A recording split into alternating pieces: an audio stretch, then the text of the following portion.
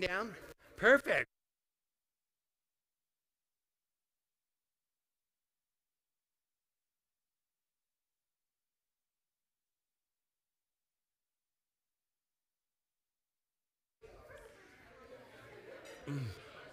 Oh, phew.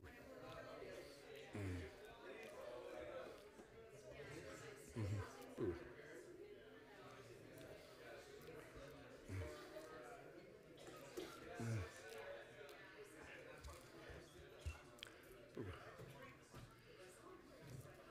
Welcome everyone to the Dig.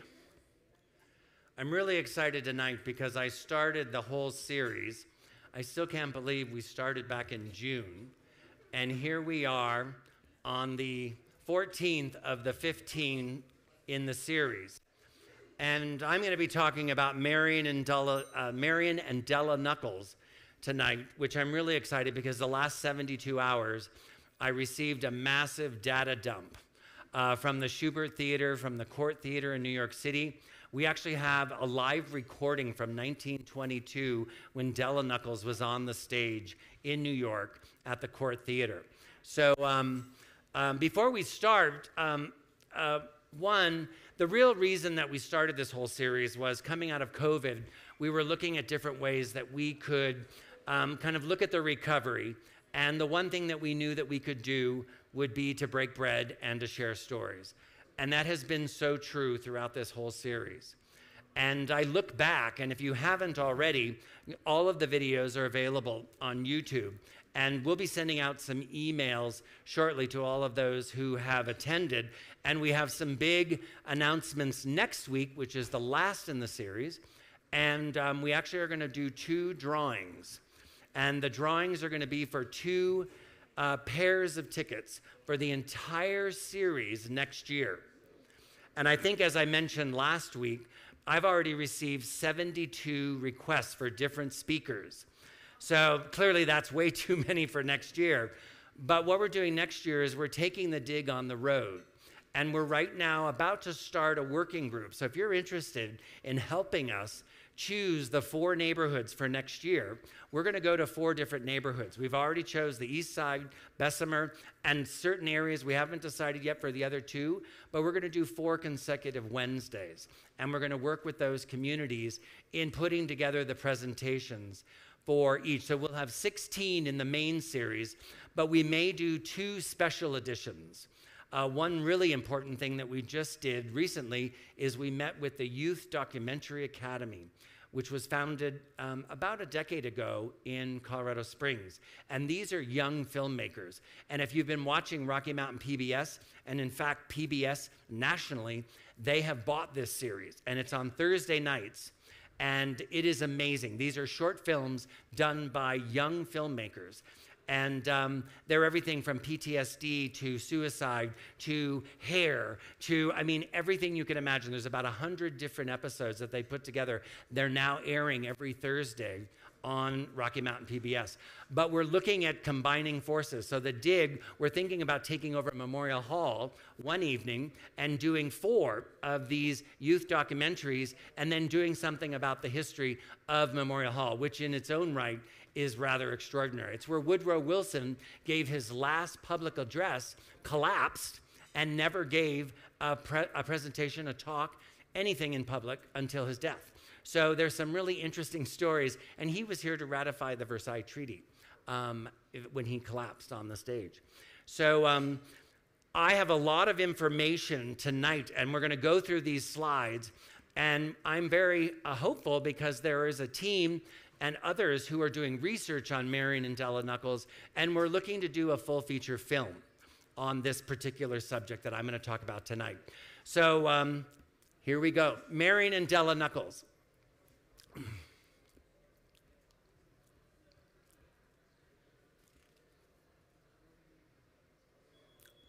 So what we're going to cover today, just to give you kind of an overview, is we're going to look at the Nuckolls family just briefly. I really want to concentrate on these two women, and I'm going to give you some detours. So I leave out the husbands, although I'm going to give you a little bit of information because some of them were extraordinary. But we're really going to focus on the real story, which is Marion and Della, these two sisters. And it really is the story of the sisters. So we're going to look at the Nuckolls family. We're going to look at the early years growing up in Pueblo. We're going to look at Della and her love for dance. We're going to look at Marion and her love for arts and business. Then it's really an interesting sister leadership and the death of their father. And then we're going to end with World War II and the end of 3 generations of leadership. There's a very interesting book. I actually have a copy of it. This is The Roses, the Nuckolls family, the Lyman family, and 150 immigrants who helped shape America. So the Nuckolls go back a long way. And I'm going to read just a really interesting passage because I think it frames a lot of what is so fascinating about this particular family. Nuckolls and the Roses. When people named Nuckolls or Nuckolls immigrated to America in the early mid-1650s, they brought a white rose bush. As the Nuckolls children married and moved to establish their own home, they took roots from the original bush and planted it. From these rose bushes, their descendants continued the tradition, taking roots to their new homes. After 200 years, several members of the family still had the family white rose when their great unpleasantness between the states and the migration west disrupted the tradition. Somewhere in southwestern Virginia, the old white rose still exists. The Nuckolls verbal tradition is that the Nuckolls family suffered terribly during the War of the Roses, 1455 to 1487, and had lost their land and title as a result of the war. The War of the Roses was a war between families, really cousins, for the power to rule England. The white rose of the House of York and the red rose of the House of Lancaster were emblems worn with great pride, just as the forces of the South wore gray and the Union forces wore blue during the American Civil War. This book recently came out. This is by Charles R. Nuckolls Jr. He actually lives in Texas, and there is a whole chapter in here on the Pueblo story in particular, especially meatpacking.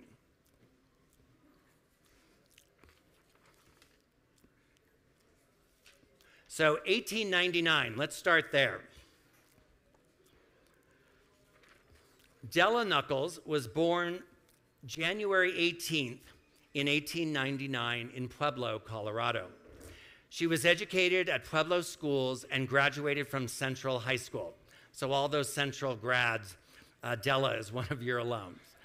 She studied contemporary dance at Denishon School of Dance in Los Angeles. She performed on Broadway in New York City.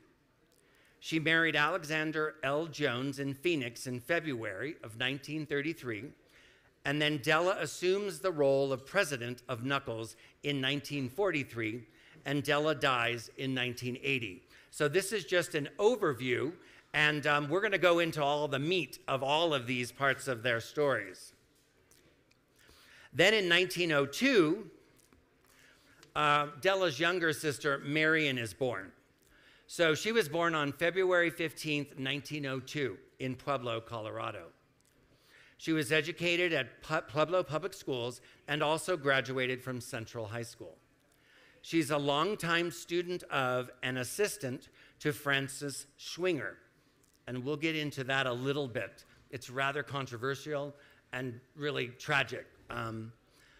She was a top musical artist in the state of Colorado and throughout the United States. She was appointed president of the Nuckolls Packing Company.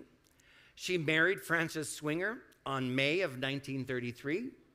She remarried to Alfred A. Williams in San Jose, California in June of 1944. And then Marion dies tragically in 1949.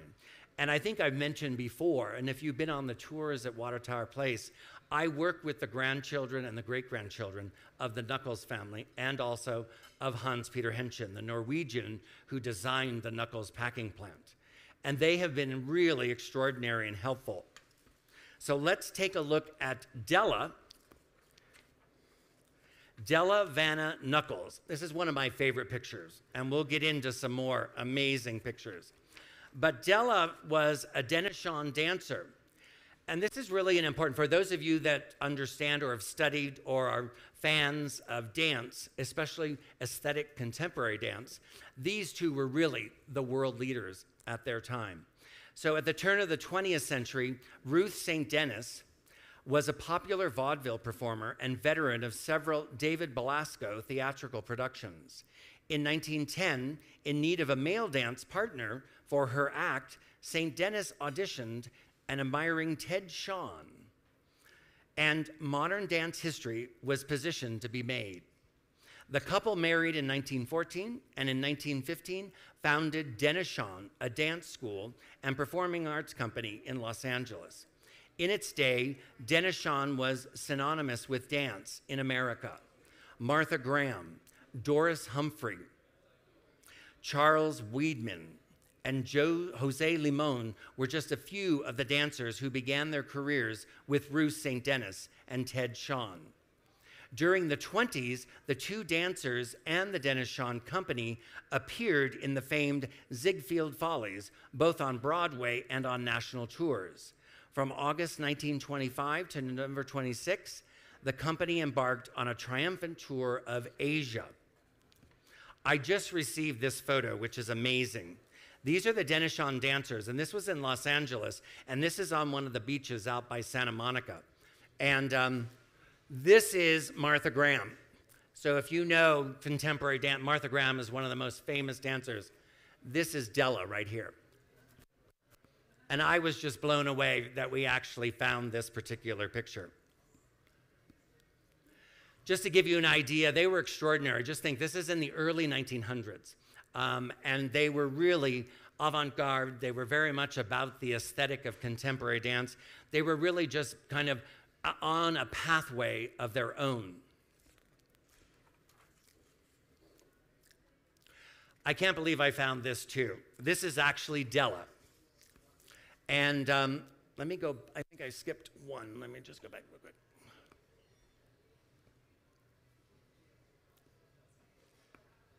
There we go. The Greenwich Village Follies.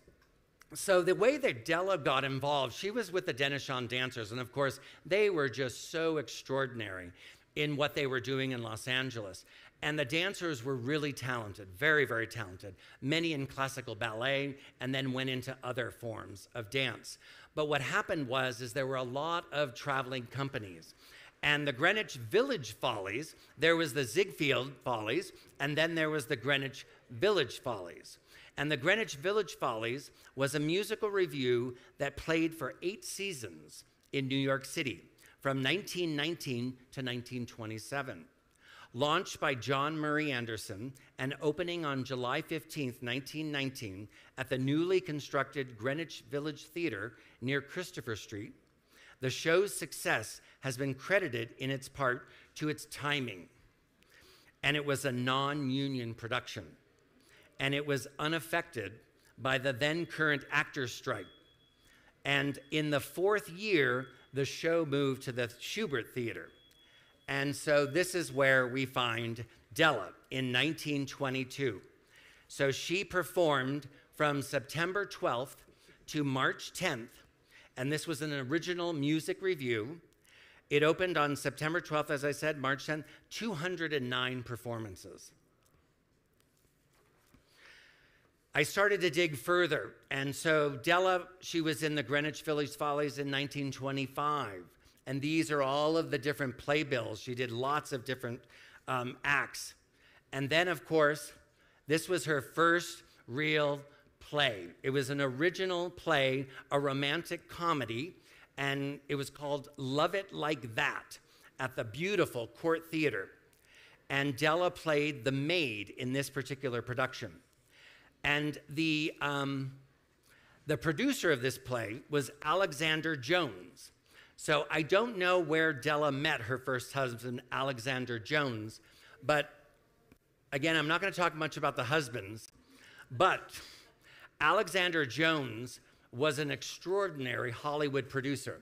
These are all of his plays that he produced. And he had an amazing obituary in the New York Times. So he died in 1943. They married in 1933, and he died in 1943. He was in really bad health, and he was in a hospital in San Diego for about a year, and then moved to Phoenix, where his sister lived.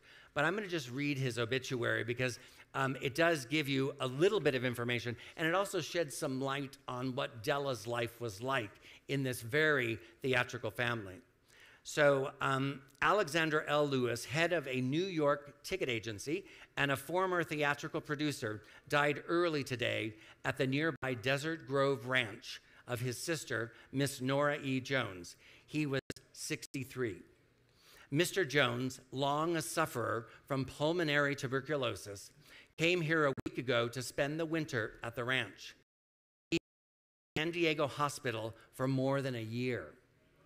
Besides his sister, he leaves a widow, Mrs. Della Vanna Jones, now in Pueblo, Colorado, and a daughter, Mrs. George Elwell of Brooklyn, New York, the former Emily Louise Jones. Mr. Jones, president of the Broadway Theater Ticket Corporation, 218 West 42nd Street, was born in Kansas and was a prominent Broadway producer and theater ticket broker for more than 35 years. After attending the School of Mines at Columbia University, he became interested in the sale of theater tickets, and for many years thereafter was associated in that field with Joe LeBlanc, very well known at that time. He first became active as a producer in collaboration with John Court, the Court Theater. They produced Scandals, Fiddler's Three, and Flo Flo. Mr. Jones and Morris Green, directors of Bohemians, Inc., produced the first of the Greenwich Village Follies in 1919. So you can see how Della got part of that whole production, and that's how she met Alexander Jones. Mr. Jones was producer of the comedy Shine, which starred Joe Cook, the squaw, in which Clark Gable had a minor role, and S.N. Behrman's play Brief Moment. In 1931, he and Morris Green took their production Louder Please to Sing Sing for a special performance. It's amazing they used the word Sing Sing. It was the first outside production given on the new Sing Sing stage and was witnessed by more than 1,800 prisoners. So that's Alexander Jones, but it gives you an idea. And of course, Della, that I can see so far, only did one major production, which is Love Is Like That, which ran from April 18th, 1927. I don't have the exact date. Let's look at Marion now. Marion Nuckolls was really an amazing Pueblo society girl. I mean, she was extraordinary in her talents. And I came across this really fascinating, the Pueblo Chieftain is one of our greatest resources. And the digital archives really give us a lot of information. But this was from the early 1920s. But Miss Nuckolls, Miss Marion Nuckolls, pianist, pupil of the Schwinger School of Music. So you can probably remember I mentioned the Schwinger name before. Francis Schwinger was a child prodigy. Originally, the family came from Hungary, came to the United States, and he formed the Pueblo Schwinger School of Music, which was world famous. And you can literally pull up just Schwinger or Schwinger School of Music, and almost every edition of the Chieftain, whether weekly or daily, has something about that school, whether it was an advertisement or whether it was a recital, whether it was a benefit. But Miss Marion Nuckolls, pianist, pupil of the Schwinger School of Music, who is to be a contestant of the 1923 contest of the National Federation of Music Clubs in Colorado, will appear at a free recital in Memorial Hall Sunday afternoon at 2:30 o'clock. Miss Nuckolls is the youngest daughter of Mr. and Mrs. Harvey Nuckolls of the city. She has been a student of the piano for a number of years and is considered one of the most accomplished musicians in the state. Miss Nuckolls, who is a prominent in social circles in Pueblo, was a student at Central High School. During that time, she appeared in numerous school recitals and playlets. What I love about this article is it talks about Della, too. Her elder sister, Della, Miss Della Nuckolls, is an exponent of aesthetic dancing, having studied for some time under the direction of Ruth St. Denis and Ted Shawn in the Denis Shawn School. She has appeared in concerts in this city on 2 occasions. The other ad over here, I found this quite a bit. Competitions were huge in Pueblo. It was a real center for the performing arts. And because the Francis Schwinger School of Music was based here and headquartered here, people came to learn, to study, to train. And I noticed that, and if you look at this here, I've highlighted Marion Nuckolls. She assisted, this was in 1923, she assisted him in her early years. So clearly she had extraordinary talent, not only as a musician, but she had this real business prowess, which is going to really come into play when she takes on a more powerful role just in a few years. So this is another amazing story that I was studying separately, and I did not know that there was even a connection between the Nuckolls family and the great opera house. So Louis Sullivan built the opera house, which was at 4th and Main, right here in downtown Pueblo. Louis Sullivan, Frank Lloyd Wright was his junior draftsman. And 2 parts of this building are attributed to Frank Lloyd Wright. And if you look at this design, if you know Frank Lloyd Wright, he is accredited with doing that tower. But inside the theater, it was the first in the United States. It had a mezzanine with no buttress supports. So if you've studied or if you've heard about Frank Lloyd Wright and his modernist homes, he does some amazing things with his engineering. So it's an amazing thing, but sadly, I'll show you the opening. This is the opening play inside the theater at the Opera House. It was an extraordinary, these are the sets that they had in the Opera House. But 1 year after the flood, so we've all been going through the 100th anniversary of the flood and how tragic that was. Well, just go 1 year later, March of 1922, the annual Grocers' Ball was taking place on the 3rd floor, and this is what happened.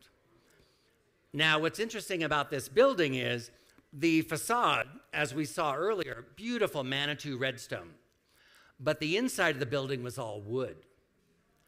And I have found through the ledgers all of the insurance rates and premiums that had to be forced onto the tenants because of the wood infrastructure. The insurance companies charged this exorbitant amount, and the owners of the building passed some of those costs on to each tenant. And sadly, that whole interior just went up in one night. Now, when this went down, the city really, they were reeling after the flood, and then to lose the Opera House the next year. So what happened was, in this case, there were 3 financial investors, and Marion and Della's father, they were actually the lead in creating the Southern Colorado Investment Company. And this company was directly created to rebuild the building that once stood on the Opera House. Clearly, they weren't going to rebuild it in the same exact style, but they tried to do it in kind of a Sullivan-esque design. And of course, this is what you see now. And this, of course, has been abandoned for quite some time. This is the theater as it is today. It's a 1,200-seat theater, and it sits like that today. I've taken groups over there. Sadly, the building was under contract with an amazing developer just over the last 3 weeks, and they decided to pull out because of the parking situation there. And if you have a 1,200-seat theater and there isn't the right parking, there's going to be the right owner, I think, in the future. I'm really want to make sure we don't have, Pueblo had more movie houses per capita than any other city in the United States in the early 1900s, we had 92 movie theaters. 92. So this was vaudeville, this was talkies, all of those, Broadway, all those different things. So we have theaters now that are being used, people are living in them. Some are boarded up, some are abandoned. This one is in relatively good shape, but it is something that we at the Pueblo Regional Film Commission, one of our pillars is to select and to actually work with the National Trust of Historic Preservation. They do have a special division that does historic movie houses. So this would be a wonderful, wonderful project if we get the right group to do that. But I was just amazed that Marion Nuckolls was appointed vice president of this investment company to make sure that this building got rebuilt, and it did in 1926. So another thing that came out of nowhere, I had no idea that she was so extraordinary. So 1928, George Harvey dies. So George Harvey is Marion and Della's father, and he is the son of Emmett Nuckolls, who founded it. So I wanted to give you a little bit of context, because this story gets really interesting. Just to think about 1928. What happened in 1928? Agatha Christie, she published The Mystery of the Blue Train. Stalin issued his first 5-year plan. The Mercedes-Benz SSK is first produced. Kellogg's Rice Krispies first appears on the market. Frida Kahlo joins the Mexican Communist Party. Enzo Ferrari establishes Scuderia Ferrari. Al Capone buys a 14-room mansion in Palm Island, Florida. The second Olympic Winter Games held in St. Moritz, Switzerland. St. Francis Dam failure in California. Ernest Hemingway moves to Key West. Amelia Earhart. I was really looking for what other women where were women in this period? And there's a lot. But Amelia Earhart becomes first woman to fly across the Atlantic. Then the Summer Games are held in Amsterdam. Frank Lloyd Wright marries Oglivana Lazarevich-Hinzenberg. Alexander Fleming first discovers penicillin, which was amazing at that time. Franklin D. Roosevelt is elected the governor of New York State. Mickey Mouse appears in his first animated feature. Ernest Hemingway's father, Clarence, commits suicide, and President Calvin Coolidge signs the Boulder Canyon Project Act. And then I looked at what was the most significant event in 1928, other than Marion and Della being appointed president, vice president, and treasurer, but the 6.2 mile long Moffett Tunnel, which if you watch the flood documentary, this was the trade-off. And this is what changed the trajectory of rail transportation here in Pueblo when the route was rerouted and the Moffett Tunnel. So that was America's first, and it was the world's longest railway tunnel. That was also opened in 1928. So under the leadership of these sisters, and Marion was appointed president, and that was because Della still had quite a few interests in Broadway, and she really wanted to continue a lot of those things that she was currently involved in. And so Marion took over president, Della took over vice president and treasurer. But what I find really extraordinary is at the outset, they created an employee salary savings plan. They created an employee life insurance plan. They created the credit union. And they really worked very hard to kind of deal with worker unionization. It's never an easy thing to do, but they really did understand. And in fact, in 1937, which is really one of the most powerful years of these two women, the chieftain reported that the union leader had lauded Marion Nuckolls for fairness in dealing with labor and her acceptance of the worker unionization. That was April 15th, 1937. And 1937 was unique because it was the 47th anniversary of the Nuckolls Packing Company. So this is another reason why I love Pueblo and the library. So in the special collections, third floor, in special collections and genealogy, they actually have the original letters, the responses, and actual tickets for this open house. And I just have to read you one of the paragraphs at the end of this letter here. This is the letterhead, which has this beautiful etching. And this was the invitation, all signed by Marion Nuckolls. But this is a response. And it's beautifully written. I mean, it's sad that, I don't know, this digital age, we've lost the ability to type and handwrite letters. But it says, "Dear Miss Nuckolls, your letter of May 15th with invitation to attend your company's open house on Sunday, May 16th, was duly received. I regret it was impossible for me to attend this celebration, but I had to return to Denver early on Sunday. I assure you, nevertheless, I appreciate having received your kind invitation. Your company is to be congratulated on having rounded out 47 years of service to the people of Colorado and surrounding territory in an industry so essential to the welfare of the whole people.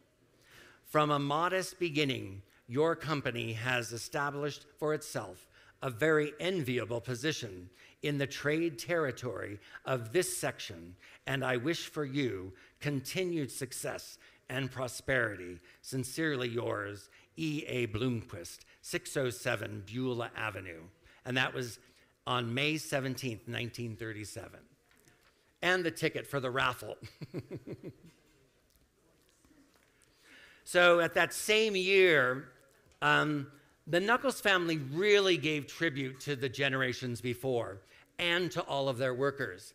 So Marion was the president. Here's Della up here, Della Nuckolls.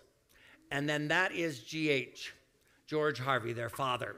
So clearly, many years after he passed, they still gave tribute. And they did this every single year. These are some of the big advertisements they did all throughout the country. Nuckolls Packing Company, we are always in the market for good quality, well-finished hogs and cattle. 47 years of progress. Deal direct with us. They had an amazing policy for how they dealt with customers. So World War II was really an interesting period. Some of the photos, Marion made it a point, every single company picture. She was always in every company picture. She made sure. This is a smaller group. Some of the pictures have 400, 500 people out in front of the plant.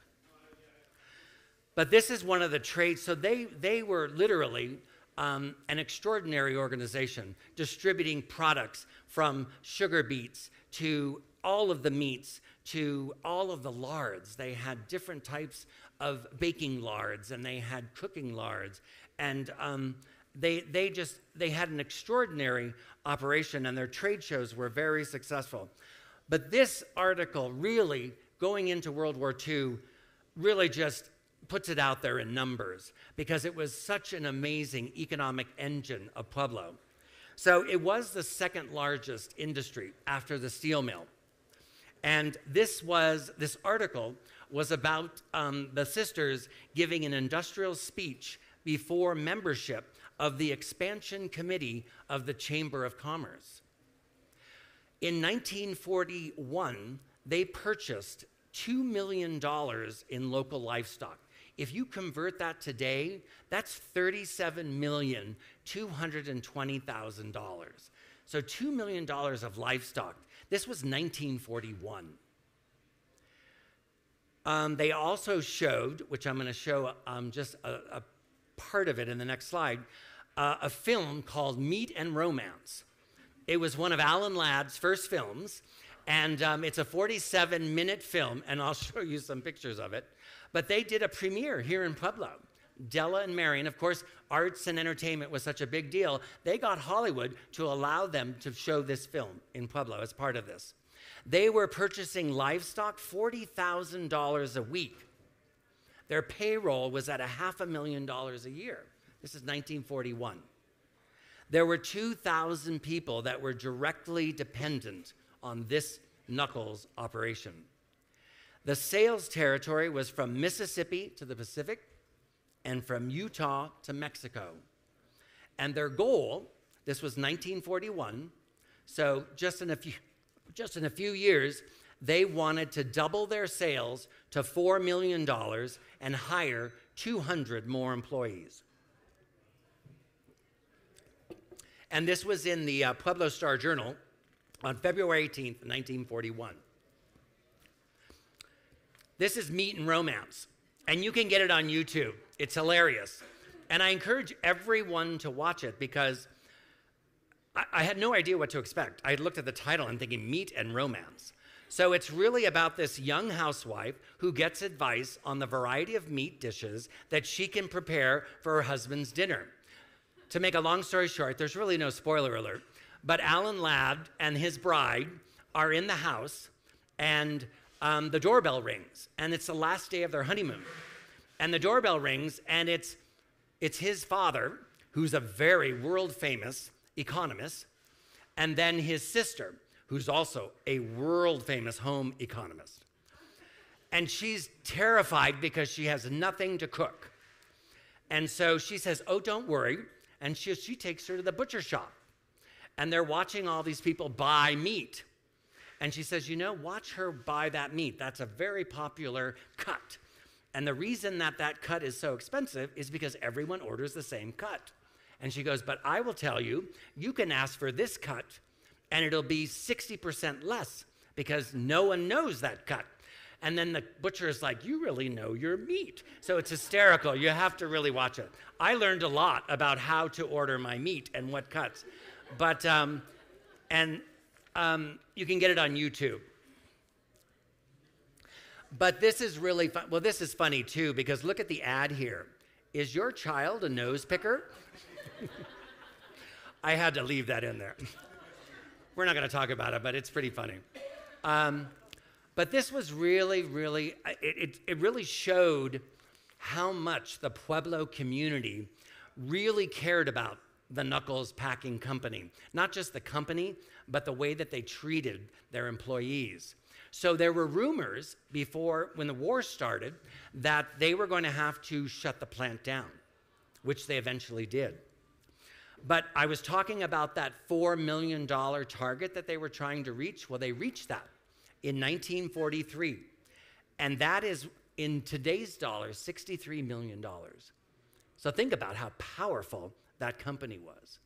But I read this, and I'm going to read just a little bit of it because, boy, these women, I mean, I wish I could have been a fly on the wall. You know, I mean, it's just extraordinary because, you know, we're coming out of COVID, and it's probably the first time for many of us to be in a situation where the government is asking us, in many cases requiring us, to do certain things. Well, World War II was a similar time where the government was requiring certain things of industry.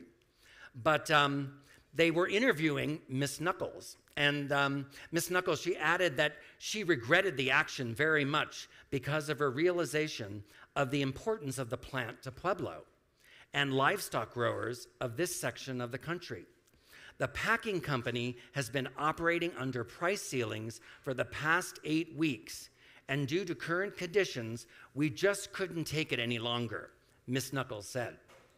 The closing of the plant will cover about a 3-week period, Miss Nuckolls explained. No more livestock will be bought after this week, and that will mean about 100 employees will be released. Then the processing of the meat will take another 3 weeks before the complete operations are suspended. Miss Nuckolls, reluctant to talk about this decision they have been forced to make, said that when it was announced to livestock men and others, they showed their willingness to try to help in every way. The plant purchases approximately $4 million worth of livestock every year, and the growers will be the ones to suffer the most.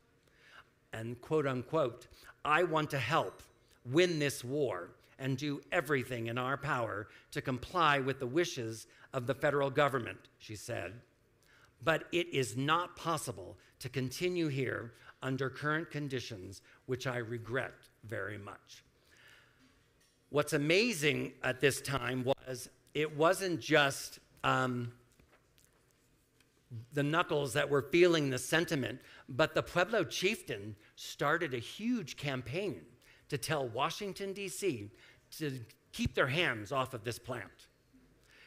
And this letter that I got from the Nuckolls grandchildren and great-grandchildren is from J.C. Hormel of the Hormel Meat Company. So if you know history, Spam saved the world during World War II.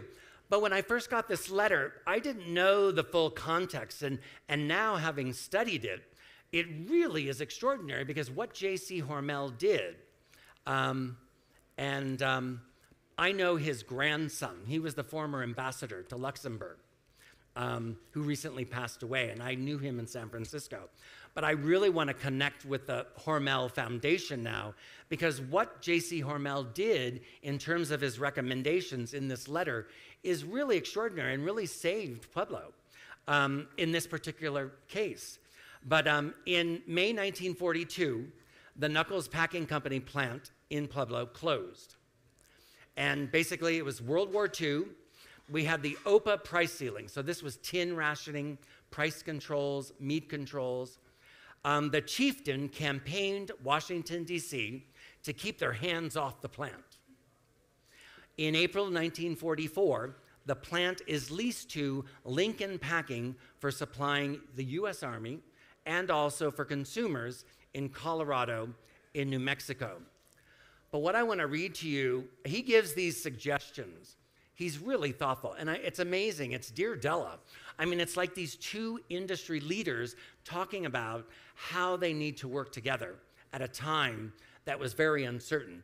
But in the very bottom here, he says, and let me just, I have a bigger one so I can read it. He says, in short, then it would appear that there is not much opportunity to show profits during the wartime, but there would appear to be a profit opportunity thereafter. And it would seem that if the local business is to be available later, it should be cultivated now, even though barely on a break-even basis. So he says, I'm leaving tomorrow for a trip east, because he was going to go to talk to federal officials about all the rationing plans and everything. And we'll be back on the 9th or the 10th, at which time I may have some further information, particularly on the impending revision in the tin order. Yours very truly, J.C. Hormel. So what he said there really was, you've got this extraordinary plant, and right now today, because of the situation, it's almost impossible. But if you can, and because the community was so willing to help out, if you could keep it going, you know, there will be extraordinary profits down the road. So that's where this gets really interesting. He really gave Della, you know, not only a reaffirmation, you know, as an industry leader, but there was this whole sense of, you know, we're going to win the war. We've got to feed America. We've got to get your plant open. So American Stores, which was the parent company of Lincoln Packing, they actually purchased the plant on April 1st, 1945. V-Day was the next month in May of 1945, and then in 1946, American Stores heavily invested in the Pueblo plant. Millions of dollars. They expanded the Kilfor. They built the livestock hotel. So from 1946 until 1971, when Alpha Beta came on board, they were the ones that really carried it forward. But it was really this advice, and Della, being really the one who was at the helm at that time, really did a magnificent job in saving the business. I didn't go into many of the husbands, but I'll just mention Francis Schwinger actually committed suicide, and it's a very amazing story, which would be a whole other series of lectures, and also just his whole story. But Marion went on and remarried. She moved out to San Jose just before the war, and sadly, at a very young age, she died in 1949, so she was only in her late 40s. She died of breast cancer. So, but I worked with her grandson and her great-grandson. But Della lived until 1980, and she went out west to California, and she lived on one of the most exclusive beachfront properties in La Jolla, California. which recently sold for like $16 million, this piece of property. But what's really interesting is no matter where the sisters died, and all of the family members died, they were all exhumed very quietly. Della was brought back to Roselawn. Marion, 2 years later after her death, she was brought back to Roselawn. They even exhumed Della's first husband, Alexander Jones, and brought him quietly to Pueblo. So if you go out to Roselawn, there's this massive Nuckolls plant. So I think it's only the first husbands that they brought with them. I'm still going to have to study that a little bit. But this letter, I have a whole series of letters. I mean, it's really amazing that, you know, these two women still in 1928, I think about what they were up against. But they had an extraordinary sense of not only their own, I mean, I think it came from the performing arts. I mean, they were so extraordinary in dance and in music, but they also had this business sense, this prowess, and they really felt the need to really work together with the community, with the, you know, they were just huge community participants. This is a very famous painting that Teresa Vito, one of our great local artists, she painted. But I have, and I'll ask Justin, it's just a 2-minute instrumental, but this is from 1922, the Greenwich Village Follies, Della's first production that she performed in. And this is called 60 Seconds Every Minute, I Think of You.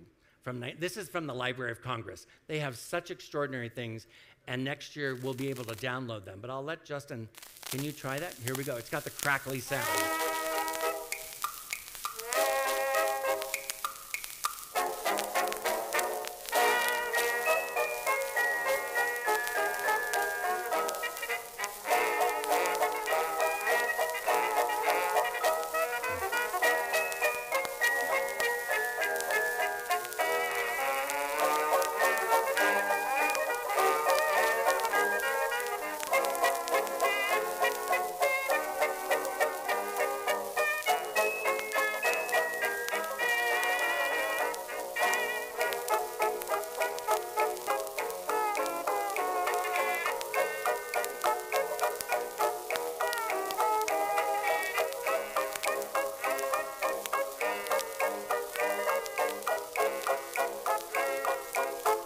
And I have one other thing that I just have to read.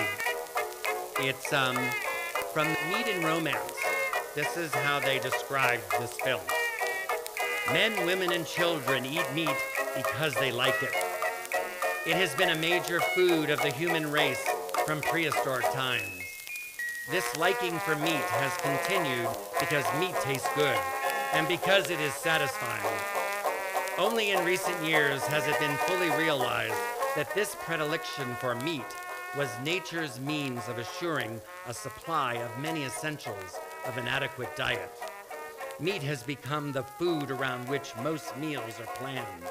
It is important, therefore, that the homemaker know how to select meat and how to cook it. In many homes, the head of the family takes pride in being able to carve and serve meat. And everyone is interested to know about the high nutritive value of meat. A great deal of new information on the subjects of the food value of meat and the meat cookery has been revealed through extensive research sponsored by the National Livestock and Meat Board. During the past several years, in order to make this knowledge available, the educational sound motion picture, Meat and Romance, was produced by the board in collaboration with the Bureau of Home Economics of the U.S. Department of Agriculture. The major facts developed in the picture are recorded in this booklet. It is furnished for reference to those who have seen the film, but the information it contains is equally valuable to those who have not yet had the opportunity of seeing Meat and Romance on the screen. Thank you so much, everyone. This has been fun.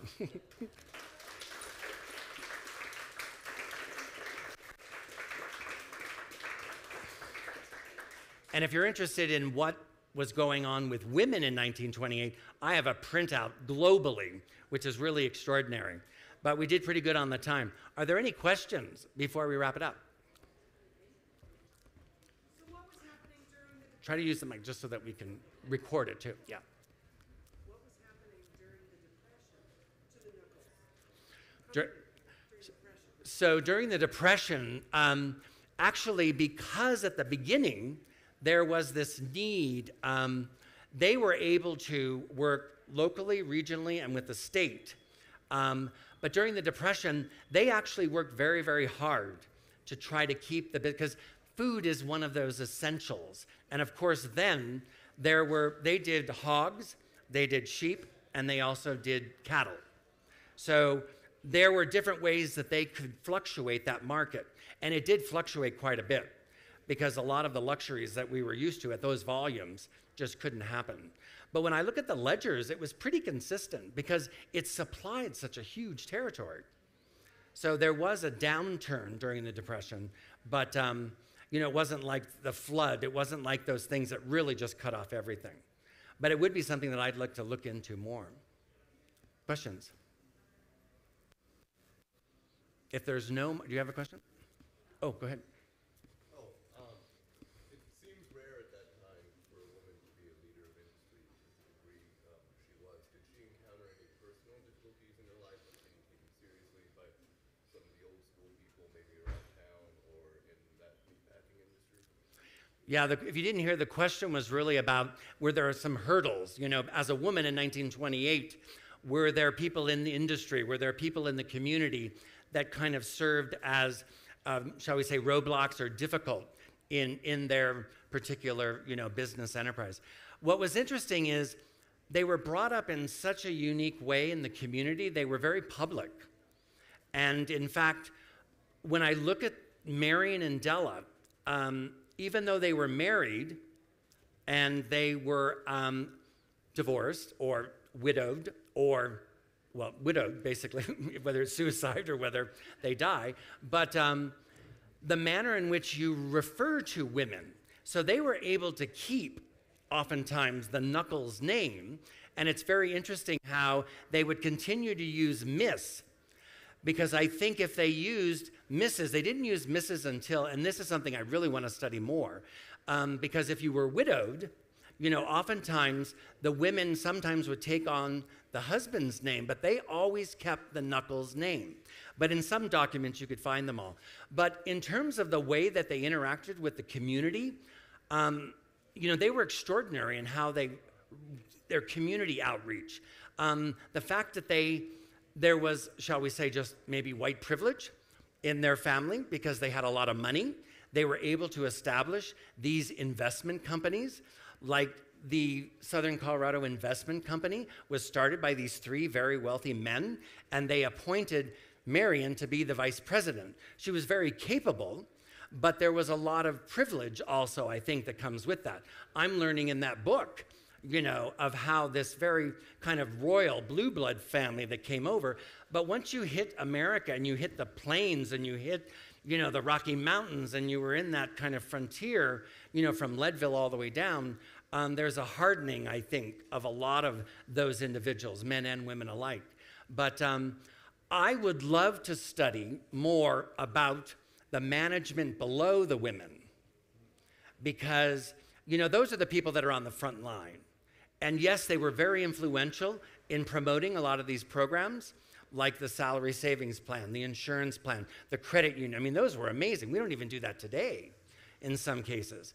So I would love to study a little bit more about those particular, say, middle management individuals and what kind of relations they did have.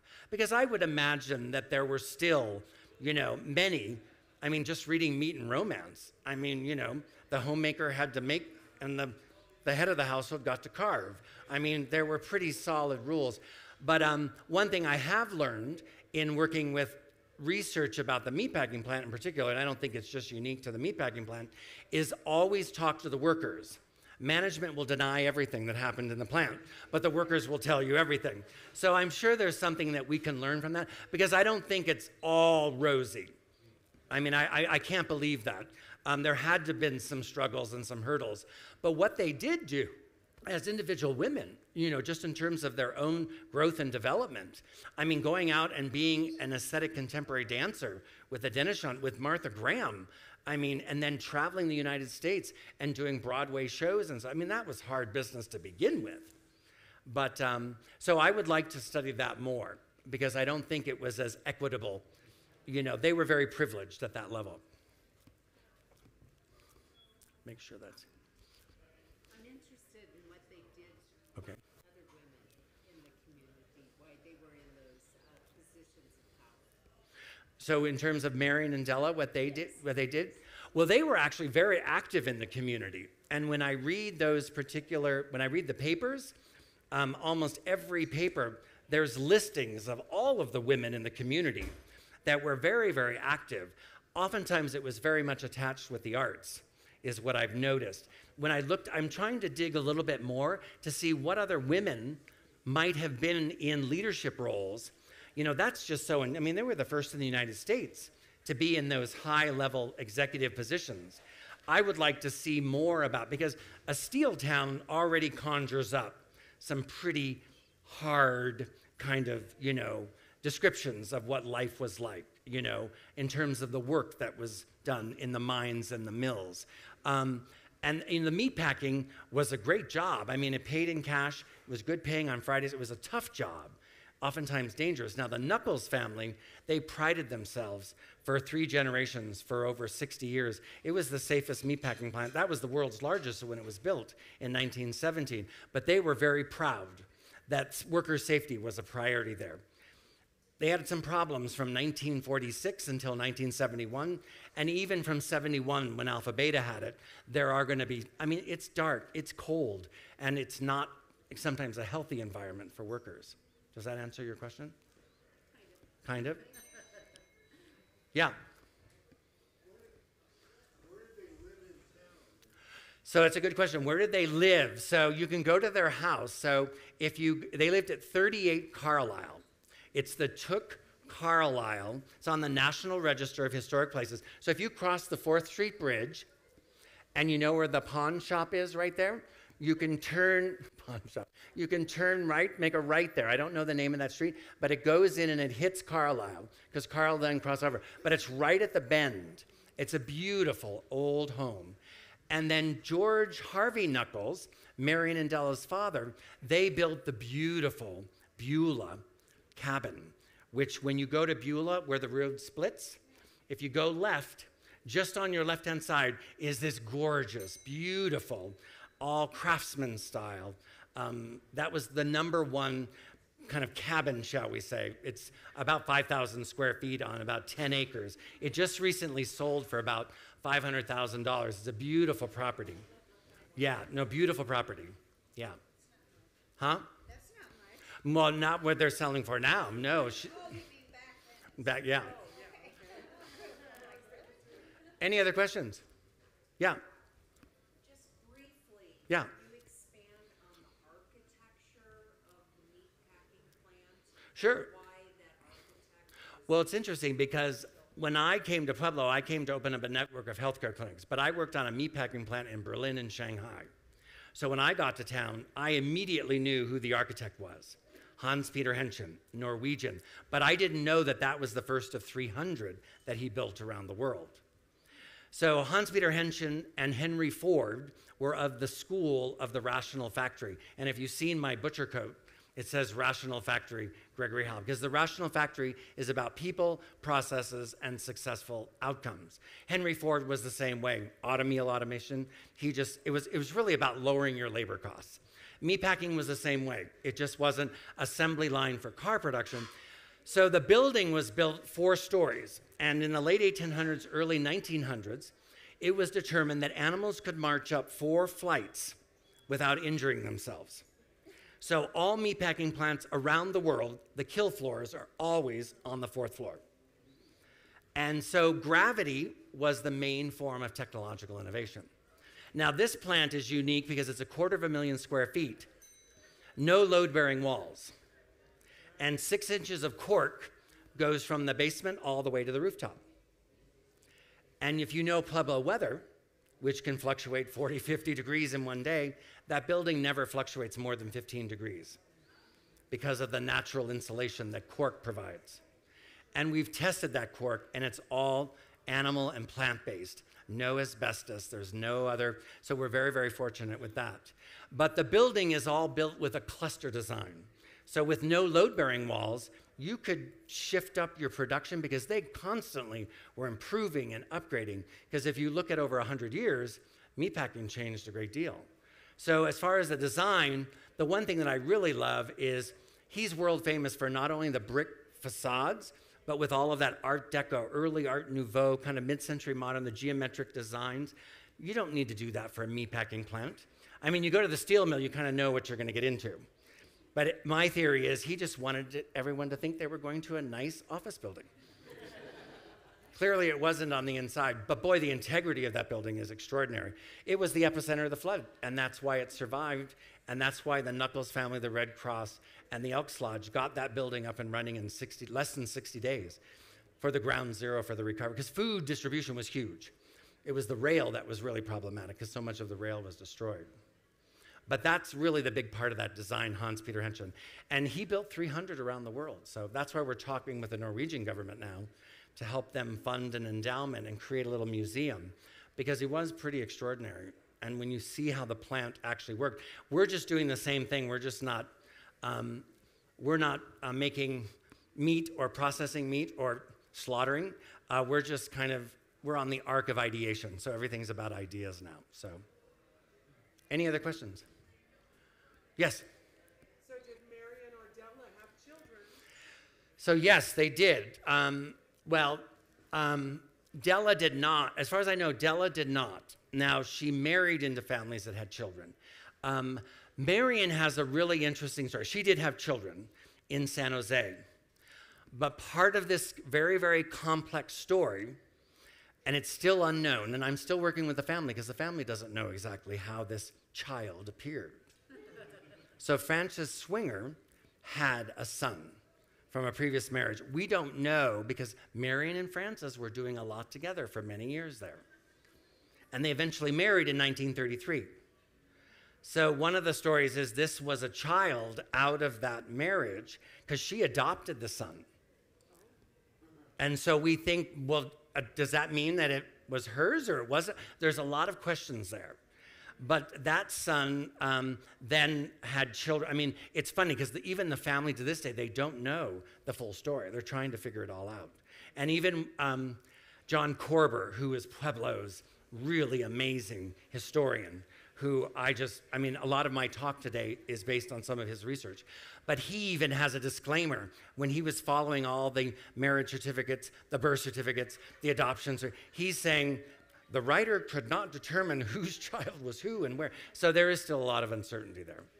But, yeah. I just wanted to say, as an employment specialist, I didn't know that stuff about what the Nuckolls sisters did for employment rights way back when they started to do that. But I do know some of the history of Pueblo, and I am absolutely sure that the meatpacking plant in the Depression was certainly a core employer and something that held Pueblo together during that time. My grandpa was the young man during that time, and he told me how desperate things were here. Yeah. And they were probably one of the still major employers that were still sustainable. Right. But I'd like to find out what you find out about that. No, and the sad thing is a lot of things, again, with documents in Pueblo, there's pre-flood and there's post-flood, but amazingly, a lot of the documents you can get that have been digitized, were documents that weren't in Pueblo at the time, and they have now been digitized. So you can get online databases, and you can find out of Denver's public library system, out of the Library of Congress. But Pueblo has this really interesting, especially with official city documents, because many of them were destroyed during the flood.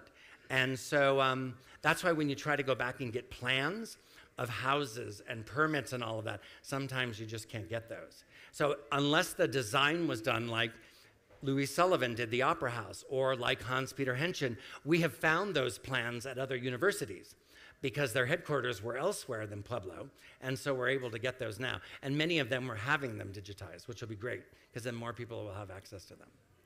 So, Yes? I just wanted to ask, where is there a specific, other than the library, are there places that we can find other resources about these two sisters? Or So the sisters, what I would recommend you do, and I tell everyone, is if you go to the 3rd floor at the library, special collections, ask for the John Korber files. John Korber was amazing, and there's about 200 binders on all of the great Pueblo stories. And he's like a CSI investigator. He literally goes in and he finds birth certificates, death certificate, marriage. He finds everything. And they're big binders. You can't check them out, but you can go in and you can you take your camera and you can photograph them. But that's where I would go to start. I'm starting to get a lot of requests because the more I tell the story, people are just fascinated. And we have filmmakers now that are interested in doing some type of a presentation, you know, whether it be a full feature or a documentary or something along those lines. So I'm just going to continue to do research. But if there's something in particular that you're looking for, you know, feel free to reach out to me. I can help direct you. Because sometimes it's tricky. But I go online. Library of Congress is amazing. And one thing that I hope that they'll be able to do, which it's just going to be an issue of funding, is all of the chieftains have not been digitized. And so, and if you read some of the great chieftain writers of the 1920s and 30s and 40s, they were writing like Pulitzer Prize winning writers. I mean, it's really great reporting. So you can dig into a lot of those. You can go to the library and you can get the actual big old papers. You can go through them, but I would love it once they're digitized, then everyone will have access to those. and are there specific documents on like their worker right policies? I have not started to dig into that yet. It's not like the steel mill because of the Ludlow massacre. There's amazing documentation because that changed labor law in the world. So there you can get a lot of information. But as far as the Nuckolls, that's on my list. So if you want to research that together, I'd be more than happy to start looking at it for you. If there aren't any more questions, thank you so much. And then next week will be the last session of the dig. And I'm really excited because we have I'm going to be making the announcement about Reagan Foster, who is the CSUP Professor of Journalism. She's going to be speaking on news as a community asset, digging deeper. And we have a big announcement, and there will be a giveaway to everyone, and also we're going to do the 2 drawings for the season tickets for next year. So that'll be fun. But it's big news, and we're really excited. We actually finished all the paperwork yesterday, so we're really excited. So whether you're here next week or not, you'll be in one of the drawings, but if you're present, you'll also have another chance to win those tickets and hear the great news. But it'll be on YouTube also. So thanks, everyone. Have a good night.